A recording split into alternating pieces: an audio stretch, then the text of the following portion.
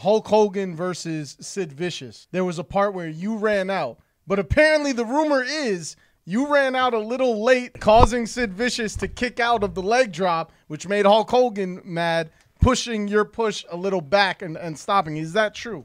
Well, let's first start with Hulk Hogan. I'm not going to elaborate on that, but Hulk Hogan. You can't forget, I'm Papa Shango. Seriously, I've been in the business like 3 years. And then all of a sudden I'm involved in a main event in WrestleMania. And so all I knew is I had to do what I had to do. And they said, when we tell you to go, you run out there and you do this. And that's all I was concerned with.